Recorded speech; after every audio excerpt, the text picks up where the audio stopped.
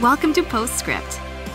Here we hope to answer your questions and help you dig deeper into the messages and sermons at Faithbridge by talking with the teacher of the day.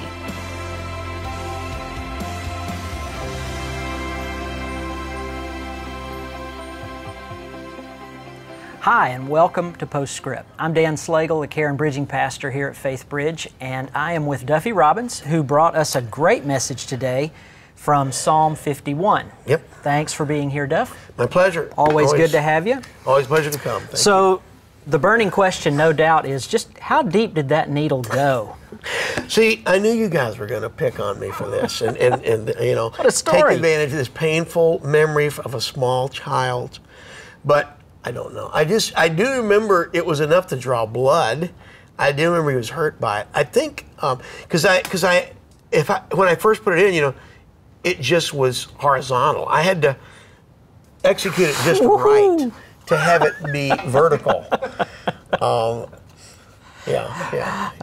Great story of forgiveness and redemption there, no doubt. Yeah. Well, we have had some really good questions come in. Good. Related to the message.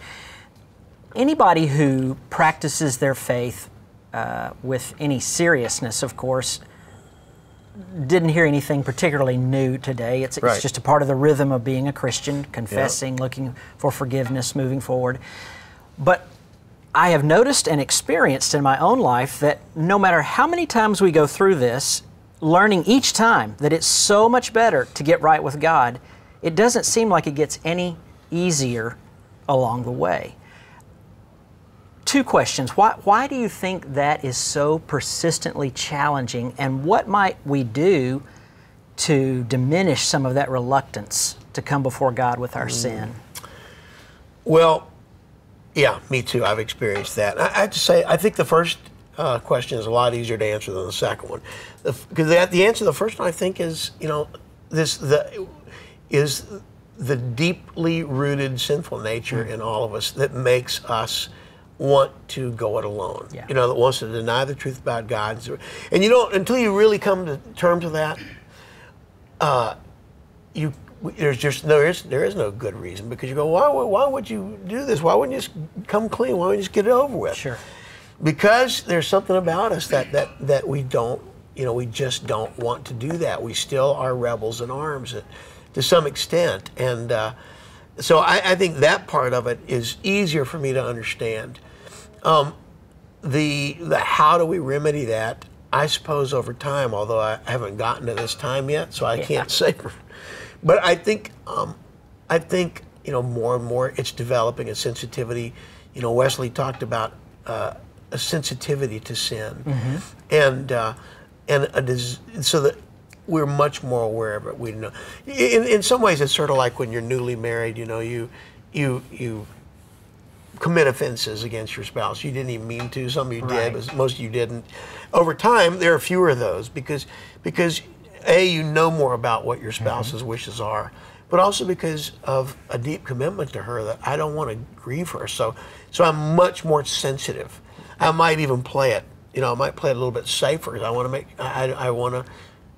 make sure I don't hurt her feelings. So maybe over time, as we become more spiritually mature and the love deepens and the awareness and sensitivity matures, maybe it's not that we're any more willing necessarily to ask for forgiveness, but perhaps a little bit less willing to sin. Yeah. You know, that deepening love is a good component. I had not thought about that. So we are blessed here at Faithbridge to have a large number of former Catholics in our congregation. And as you well know, when that word confession comes up, they immediately go to the confession box, the priest, those sorts of things. Putting that image aside, though, when is confession to another person a good and healthy thing to do, and when might we not go there and just keep it between ourselves and God? Right. Well, actually, I think confession to another person is almost always a good idea. I mean, and this is a principle that, you know, Paul talks about pastorally in Scripture. Confess your sins one to another. John talks about this in his epistles. but that's different than the sort of Roman Catholic discipline of, say, going to my priest. And so that type of confession, or going to a person who's going to help me feel as if I've really been forgiven, that I've gotten absolution, to use a good Roman Catholic word. That's a different type of confession to a person. But I think sometimes there are scars so deep, wounds so deep, that Roman Catholic, Protestant, it doesn't matter. We need someone to walk us through that. Partially because maybe we don't want to recall these memories, or we don't want to talk about them, and talking about them is one of the ways that we sort of defang them. That we name these things, and we go back in prayer and recognize that Jesus was with us. I know that my former pastor, where I worked as youth pastor, was a guy named David Siemens, and he talked about this as the healing of damaged emotions, or healing of the memories, and he felt that this was an important discipline, where for some people to go back and have someone help them walk back through these memories, and walk back through them with Jesus, and realize that Jesus was there, even though it was painfully. That was not a God vacuum in my life. That I can go back and know that Jesus suffered with me there, and so I think that that kind of one-on-one confession and talking about sin, where I think it has its limits, or perhaps where it crosses a line, is when we go that somehow that person has a line to God that I don't have. Okay. Or that they have an access to God that I don't have, because they're a priest, or they are ordained, or they are whatever. Right. Because we have a high priest who is Jesus. And so he's opened for us, the writer of Hebrews says, a new and living way right into the throne room of God. And so that's where I think we cross the line if we think there's a necessity to have that person so that we can have access to God. I see. I think it's helpful sometimes, and it may be necessary for us to fully come to terms with what God's done. That may be helpful to have somebody, but that's where I think it kind of crosses the line. Okay. So one of the really great points of the message was the distinction between forgiveness and consequences. That we can be forgiven, but we cannot necessarily expect to be free of possible consequences. One listener wrote in, how can we deal with a constant guilt that sometimes comes with those consequences, that just sort of brings us back over and over, and perhaps makes the reception of forgiveness difficult? Yeah, that's hard. I mean, this is one of the reasons why we need to be aware of the fact that sin is not a game. That this is that there are. I mean, the Scripture says the way of the transgressor is hard, and we live in a culture where we just go, just not a big deal, sin and confess, but those sins have consequences over time, and they develop patterns that become even more destructive, and so to get to your question, I think part of it is recognizing, first of all, that as I mentioned today, that every sin is a grave offense primarily against God. And so I go, but I've offended Uriah, or I've offended Bathsheba, or I've wounded my children, or I've hurt my wife deeply. Yes, you did, but the greatest offense is against God. And we go to Him and ask for forgiveness. We go to them and ask for forgiveness. But that's all we can do, and that's what God calls us to do. And I don't know that we'll ever, because we're human. I don't know, because we have memories, we can ever just go, okay, all right, no sweat. Done.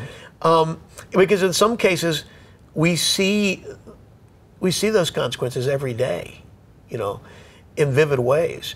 the wife who's no longer there, the children who no longer speak to us, Yeah. The felony conviction that has changed my life. God forgave me for what I did, but the court didn't.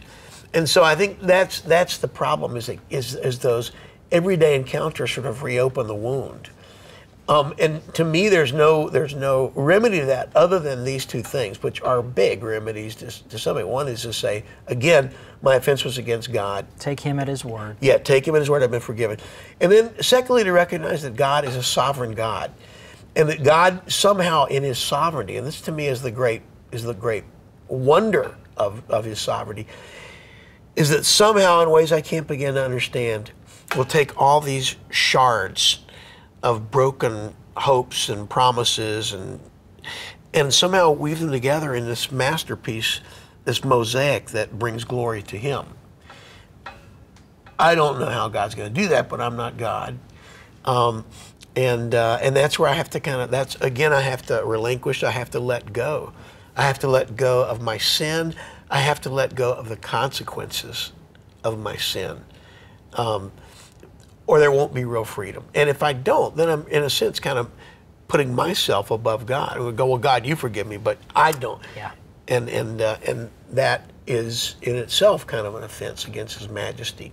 So we take on a much more forward view of the consequences rather than revisiting the guilt. We're looking for the redemption. Good, yeah, good. Definitely. Okay, one more question. Thought this was an interesting one.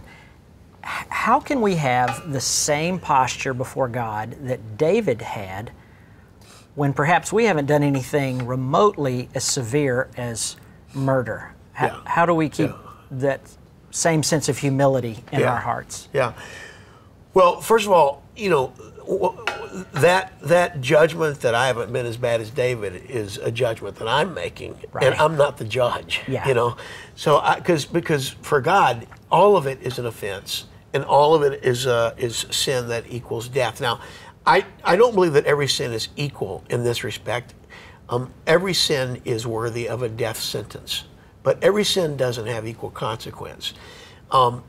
It's one thing to lust. That doesn't have the same consequence as rape, even though the rape maybe was seated in lust or power or whatever. But so you could say that the consequences of them are different, but in terms of a legal breach of the law of God, Jesus said in Matthew 5, same thing. Yeah. So I think that's kind of one of the ways, that's one of the correctives that Scripture gives us. Well, I didn't do that, and I didn't do that. But this is where we're recognizing that it's not about just what we do, it's who we are as sinners, as rebels, that is an offense against God. The way different people acted out is sort of a symptom of the real offense against God. It's denying the truth about him, making ourselves God instead of allowing him to be. Hey, Duffy, thanks so much. It was a great message. Always fun to have you here. My pleasure. My pleasure. Thanks, Dan. And thank you for joining us. We'll see you next week on another edition of Postscript. Thanks for joining us for Postscript. Help us keep the podcast interactive by submitting your questions during the morning services. Learn more at faithbridge.org/postscript.